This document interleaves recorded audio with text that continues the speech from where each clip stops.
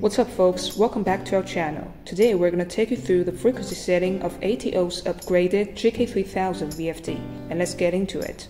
To start with, ensure that VFD is properly connected to the power source and the motor. Connect the power source to the L and N terminals of the VFD. And wire route the motor and VFD via terminals U, V, and W.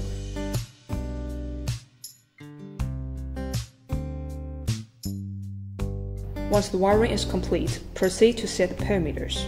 Users can customize the following relevant parameters based on specific requirements. In this example, we're going to set P0.05, the maximum frequency, to 60 Hz, P0.06, the frequency upper limit, to 60 Hz, P0.07, the frequency lower limit, to 0 Hz, and P0.02, the running frequency, to 60 Hz. As you see here, our VFD has been connected to the motor. By default, the VFD is set to a frequency of 50 Hz. Let's adjust it to 60 Hz. Press Menu and Enter to access the P0 parameter group. Input the function parameter code P0.05 to modify the maximum frequency. Within this parameter, change the value from 50 to 60 using the control panel. Press Enter to confirm and exit. Next, let's proceed to function parameter P0.06 and set the frequency upper limit to 60. Then set parameter P0.07, the frequency lower limit, to 0 Hz, and press Enter for confirmation. Finally, let's configure parameter P0.02, which refers to the running frequency, and have it set to 60 Hz.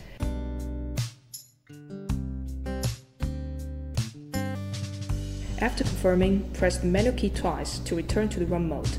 As the display shows, the frequency has been successfully set to 60 Hz. Press FWD to start the motor and observe the VFD's performance. You can see on the LED display that the frequency upper limit has been raised to 60 Hz.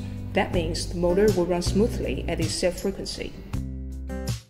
Press stop and the motor will gradually decelerate as the display frequency quickly decreases from 60 Hz to 0, and the VFD retains the updated base frequency as the power was cut off.